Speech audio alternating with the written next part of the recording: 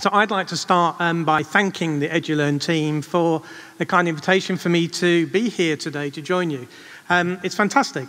So to introduce myself, I'm a learning scientist. I'm not a computer scientist, but I've been involved in AI in education for around 10 years. I'm based at University College London. I also work for UNESCO for the International Research Centre of Artificial Intelligence and for the Council of Europe. In my presentation, I'm going to be taking a critical studies perspective on artificial intelligence and education. So, to begin with, in my opinion, what AI can achieve is pretty amazing. So from beating the world's best player of Go to automatically identifying diabetes from retinal scans and helping protect against fraud, which is why I have huge respect for my colleagues, the AI researchers. But AI is not as good as many say. For example, we were told that AI was going to bring huge benefits to tackle the COVID pandemic. But the reality is that so far, AI actually has contributed very little. None of the thousands of AI models were of any clinical use. And that's just one meta-analysis. I know of others that say very similar things. Nonetheless, AI does bring some interesting possibilities to education. And there are many people out there who will tell you all about those possibilities, if only because AI in education is already a $6 billion market. So in this talk, I'm not going to do that. Instead of being yet another cheerleader for AI in education, my focus is on the very many current challenges and making suggestions for a human-centered future of AI and education. In fact, you might think that sometimes I'm a bit negative, but I like to think I bring a critical but constructive perspective. Okay, in fact, the connections between AI and education are perhaps more complex than many recognize. And there's a lot of hype and a lot of exaggeration. So to help us navigate that complexity, I'm going to explore some of the connections in terms of 3 buckets.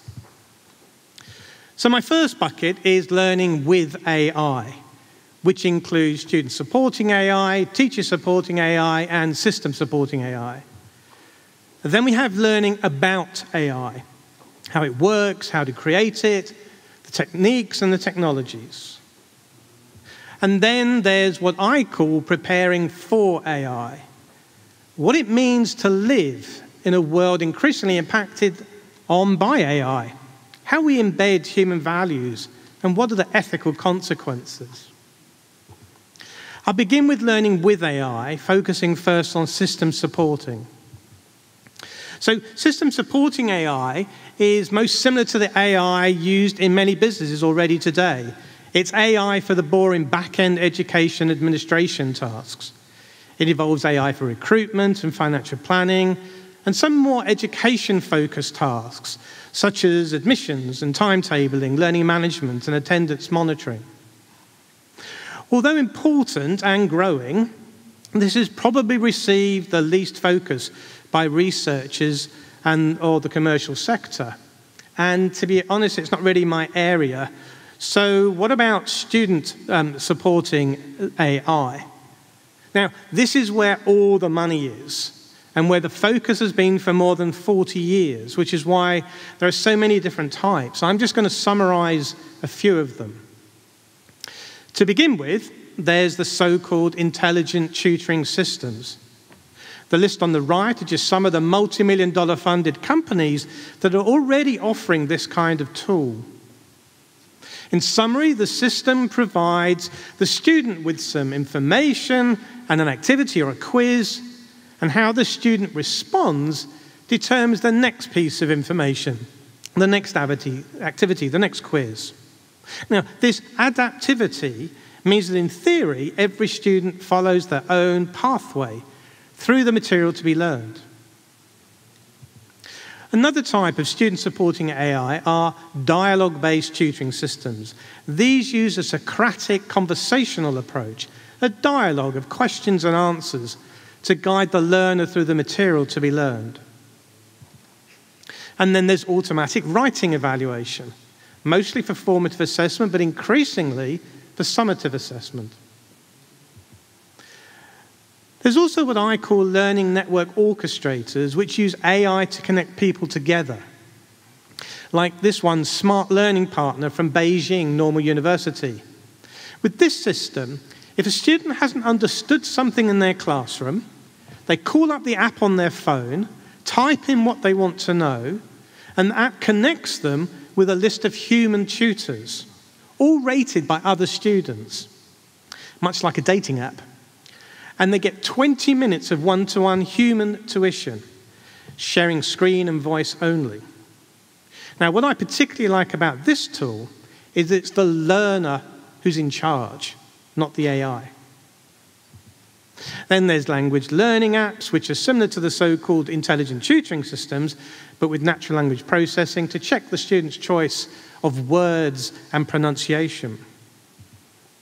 And there's chatbots, of course, which are increasingly being used in education to provide immediate support to students, mostly about practical things such as where's my next class and when's my examination. And finally, I'm going to mention these AI-assisted virtual reality, augmented reality, and simulations. So in summary, a huge and growing range of applications of AI in education designed to support students, which by default often means replacing human teacher functions. So what about teacher-supported AI tools? In fact, there's very little. I hope you like my animation. Very little that is genuinely designed to support teachers. And for me, a dashboard doesn't really count. However, very recently I have come across a few teacher-supporting tools, although I've not been able to find out much about them yet. Anyway, first, there's using AI to curate education resources, such as X5 Gone from my colleagues at EACAI, and similar tools from IBM, like this one, and also from the Lebanon. Although all of them still need a lot of work to be really useful to teachers. Then there's this tool, the AI Coach from EdThena, essentially an intelligent tutoring system for teacher training. Interesting. And then there's Grade, which is designed to support human teachers when they mark assessments. Now, I kind of like this because, in other words, rather than the automatic writing evaluation tools that I mentioned earlier, here it's the teacher who does the assessment, not the AI. But as I say, that's about all of the AI tools specifically designed to support teachers, rather than AI tools designed to support students, which effectively aim to replace teacher functions. So that's a summary, a whirlwind tour of learning with AI. What about learning about AI? There's a lot of initiatives. For example, at UNESCO, we're working on a range of projects, including mapping AI curricula from around the world, as well as curating and providing links to resources for learning about AI. Meanwhile, in the US, there's the AI for K-12 initiative, which is developing an AI curriculum for US schools, focused on 5 big ideas: AI and perception, representation and reasoning, learning, natural interaction, and societal impact. Meanwhile, universities around the world have been offering AI courses for many years, covering everything from machine learning to coding and data science. And for ordinary citizens, there are resources like this one, which is Elements of AI from Finland. So in summary, this connection between AI and education, learning about AI, is pretty well developed. However, what about preparing for AI? I'm talking about preparing everyone for the impact of AI on humanity. How do we deal with the AI hype, AI biases, fake news, the impact on privacy, on human agency, or on jobs? Many researchers are now focusing on the impact of AI on people, such as this, the AI Now Institute in New York. However, there's very little happening in education for younger students. In fact, I think this bucket, preparing for AI, should be part of the previous bucket, learning about AI. For me, preparing for AI should be integrated with every learning about AI course. The teaching of AI needs to bring together both the technical and the human dimensions of AI, how AI works and can be created, together with the impact of AI on human cognition, on human rights and jobs. And these two dimensions should be interwoven throughout the course. The human dimension shouldn't just be tagged on somewhere at the end. I separate it out just to stop it being forgotten altogether, which, as UNESCO's mapping of AI curricula has shown, is all too often the case. So what are these AI hyper myths? To answer that, we first need to return to AI in general. Like any innovation, with AI, there's often more hype and more myths than reality. One myth is that AI is better than humans at image recognition. Okay, so I ask you, when you look at this image, what do you see? A panda? The good thing is that the AI agrees, but with only 57.7% confidence. Now, what happens when we mix this picture of the panda with noise? Well, we end up with this. What do you see? Now, the AI is 99.3% confident that it's a gibbon. So AI is not as strong as we would be led to believe. How about this one? Facial recognition, such as this example from Amazon.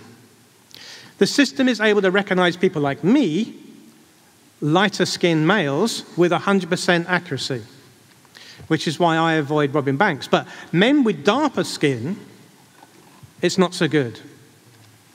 And for women with lighter skin, even worse.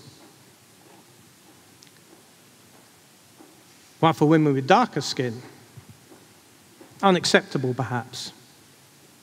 But maybe this is just about the maturity of the technology, and as it develops, it will get better.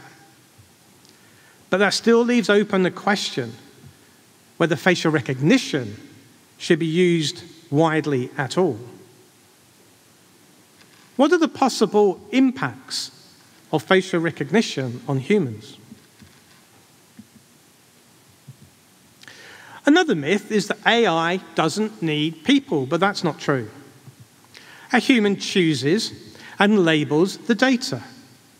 In companies like this in developing countries like Kenya, the workers spend all day identifying their objects in streams of video.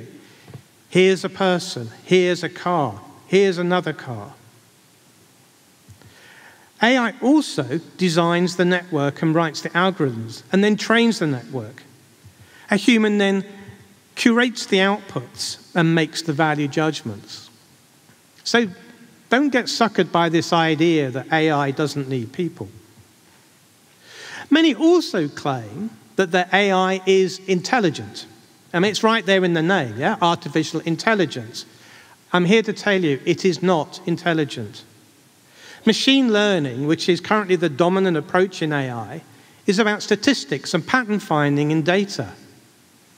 No AI system today comes anywhere close to human intelligence. Not even the large language models such as GPT-3 that have been in the news recently. Sometimes AI tools might appear intelligent, but that's a long way from actually being intelligent. Now, this picture is the original mechanical Turk, a chess-playing machine from the late 18th century, which appeared intelligent. The machine could play chess, but it was revealed to be a fake. Inside, there was a human chess player. And finally, our increasing reliance on AI means that the whole world is becoming increasingly reliant on a small number of big tech companies over which we have no democratic control. So I still think AI is amazing, but there are many challenges. So how does this play out in education? What are the claims made by many AI in education companies, and how do they stand up? First, as we've seen, many claim that the AI education tools are intelligent, but they're not. No AI education tool is anywhere near as intelligent as a human teacher, nowhere near as intelligent as any of you. AI systems in education are extremely limited in what they can achieve. It all smoke and mirrors, and we mustn't allow ourselves to be fooled. Another claim is that these learning with AI tools will save teacher time.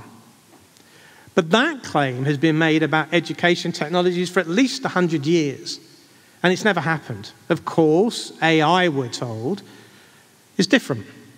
And AI tools will finally save teacher time. I know that most of us here, most teachers, including me, would love a tool that takes care of my marking. But no AI system is capable of the depth of interpretation or accuracy of analysis that a teacher can give. It also ignores how much a teacher learns about their students when they read what the student has written, insights that no dashboard will ever give. So maybe AI will save teacher time, although there's no evidence for that yet. But at what cost to the quality of teaching and learning? And if it does save teacher time, with a focus on efficiency, which is not a word I find comfortable in education, what will the impact be on teacher jobs? Now, what about personalization? This is something we hear about all the time. Again, it's an ambition that's been around for almost 100 years, which has re-emerged most recently from Silicon Valley. If we can have personalized recommendations on Netflix, why can't we do that in education? But this completely misses the point. Firstly, it ignores the fact that teachers have been personalizing education for time immemorial. But anyway, some learning with AI tools might provide each student with their own individual pathway through the materials, but they still all take them to the same fixed learning outcomes as everyone else. For me, this is a weak understanding of personalization. It's more like the homogenization of students, ensuring they all fit in the same right box. For me, real personalization is not about personalized pathways, but about helping each individual student to achieve their own potential, to self-actualize, to enhance their agency, which is something that no existing AI in education tool does. In any case, the data these so-called individual pathways are based on are averages. They're not individual. And they might be applicable to groups, but their usefulness for individual students is questionable. Education for me, and as we've heard earlier, it's all about collaboration and the other social interaction aspects of teaching of learning, which is the antithesis of the so-called personalization. Now, these tools might be useful for homework, but I don't understand why some schools use the so-called personalization tools in classrooms, 30 students, 30 computers. And classrooms are by definition social spaces. Unless perhaps some of these teachers are using these tools as AI-assisted babysitters. And then there's the ethical questions, starting with the ethics of data. Issues such as informed consent. Rarely are the students given a choice of whether they use these systems. What about privacy, or should we call it surveillance? And ownership. Who owns the data that the students create with their interactions? The students or the commercial developers? Exploiting student data is usually at the heart of most AI ed companies' business models. But although thinking about the ethics of data is necessary, it isn't sufficient.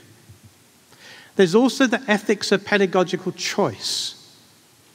Almost every existing commercial learning with AI tool adopts a behaviorist or an instructionist approach.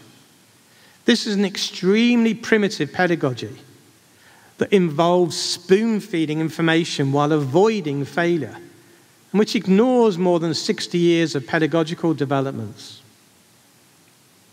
Spoon-feeding also prioritizes remembering over thinking and knowing facts over critical engagement, thus undermining student agency and robust learning. These pedagogical choices all have ethical consequences. And in so doing, these tools often disempower teachers, turning them all too often into mere technology facilitators. They switch the equipment on and off. And again, this misses the point, ignoring the amazing skills that human teachers have that no AI tool can replicate. It also represents the commercialization of education by stealth, as education systems increasingly rely on educational tools provided by the commercial sector, including big tech such as Facebook, Google, Amazon. That's not the world that I want. AI might also have negative impact on human cognition. As a metaphor, think about GPS and route planning software, which we all now depend on to navigate to our destinations around our towns. But there's evidence that people who use GPS more now have worse spatial memory. So not only do AI classroom devices narrow students' learning, they might also impact negatively on their cognitive development. The point is, we just don't know. Some tools also claim to detect the student's emotional state. The aim's okay to move a student from negative emotional state to positive to enhance their learning. But using AI tools to detect student emotion when it works, which it mostly doesn't, is, in my opinion, it crosses a final privacy frontier. As does this, the use of AI to monitor or surveil student attention in class. In fact, this technology was stopped in Chinese schools a couple of years ago, but it's still being developed and used elsewhere, such as in e-proctoring. In the pandemic, as education moved online, many assessments also moved online. And exam monitoring or e-proctoring companies saw their businesses grow massively. But e-proctoring is controversial. It's accused of intrusion, failing to work properly, preventing students taking their exams, and exacerbating mental health problems, to name just a few. The point is that this is another example of automating poor pedagogic practices rather than using AI to develop innovative approaches. Why are we using AI to facilitate exams, which we all know are shallow and less than useful? Instead, where is the AI that's innovating how we assess and accredit learning? And I worry that this is the logical conclusion of current approaches to AI in education. When a child's born, why don't we just put a microchip with all the world's knowledge into their brain? Or perhaps one day we can do it with a pill. This might seem an exaggeration, but the chip isn't. Elon Musk and multiple other companies are developing brain-based computer chips as we speak. However, again, this misses the point. It conflates education and learning with knowledge acquisition. But education is so much more than that. The thing is that most AI and education developers start with the AI and look around to see what problems they might fix. I think we need to turn this around. We need to start with the problem, the education problem, in which educators and academics are the experts, and then ask AI engineers to use their expertise to help solve those genuine problems. Put another way, most AI and education developers focus on the obvious symptoms rather than the complex causes of the problems that education faces. The symptoms might be severe, such as children not receiving the education they deserve, and using technology might help some of them.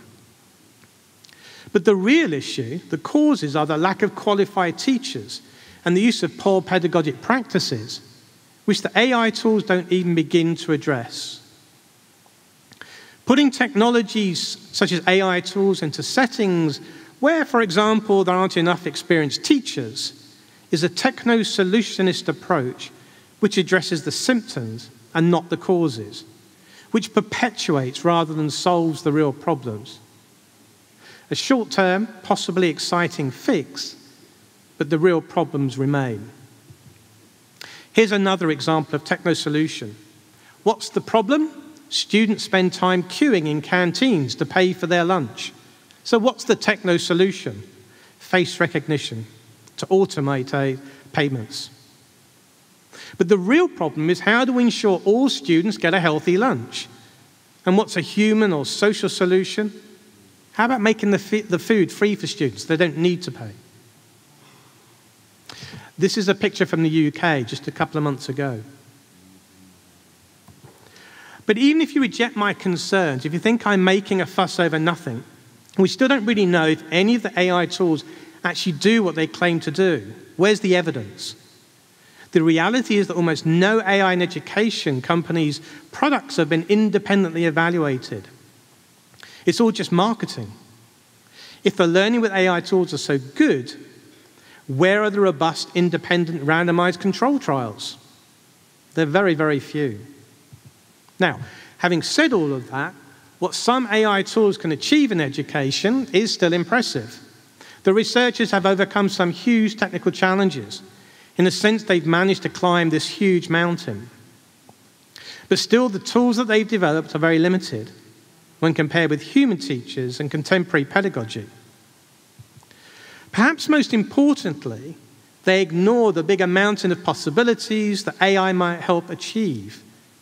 So rather than automating poor pedagogic practices, AI developers need to leverage AI's amazing capabilities to innovate teaching and learning without compromising pedagogy or human values, to empower students and teachers, to support inclusion and equity, and for the common good. In particular, instead of pretending that an AI tool is better than the teacher, which it never is, where are the AI-powered virtual exoskeletons for teachers that help them become super teachers? So far, there's little research into such a thing and no known commercial products.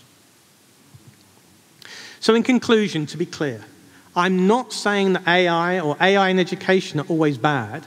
I still believe that there are some amazing potential. But I am criticizing current applications of AI in education and the way things are developing. In my opinion, we need to change the trajectory. What do we want our education systems to achieve? Students with lots of exam certificates? Or independent, creative, and critical thinkers who are able to help society develop most effectively for the common good? That's our choice. And that will help decide the right kind of AI in education. So what I am saying is that AI does some amazing things, but it's not as clever as many people claim. AI is already having a major impact on education, and it has the potential to transform education for good, but if we're not careful, also for bad. We need to avoid simply automating poor pedagogic practices. Instead, we need to use the power of AI to develop innovative approaches to teaching and learning that address real problems. We need to empower teachers and provide them with professional development so that they can decide which AI tools might help their teaching practice. We need tools that promote student agency, helping them to achieve their personal potential to self-actualize, not tools that homogenize students. We need to recognize that embedding commercial AI tools in classrooms is a commercialization of education by the back door. And finally, we need to ensure that AI in education meets real needs, is inclusive and equitable, and serves the common good. Thank you very much for listening.